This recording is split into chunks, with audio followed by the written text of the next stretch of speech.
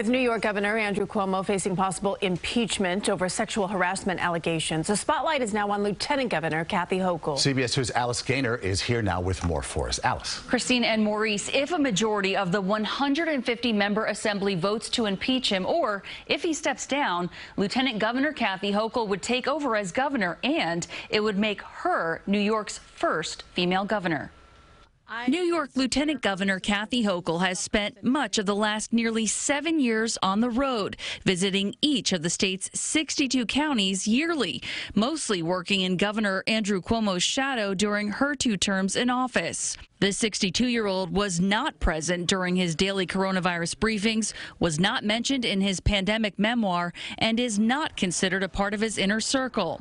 Hochul's name was also not mentioned in the investigative report by State Attorney General Letitia James, which detailed efforts by Cuomo's staff to discredit some of his accusers. In a series of tweets last week, Hochul said in part she believed the women and that the AG's investigation has documented repulsive and unlawful behavior by the governor towards multiple women.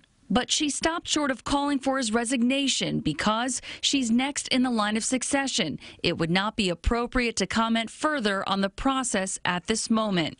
Her communications director posted these pictures last week as she rode the subway on her way to an event in Harlem, wearing a baseball cap that read, "Fight like a girl." Even though jokes were made about this could be the next governor that we're addressing today, she was resolute and did not make any mention of anything. She was a consummate professional. Queens Assemblywoman Alicia Heineman invited the lieutenant governor to speak at the event for the National Organization of Black Elected Legislative Women prior to the release of the AG's report.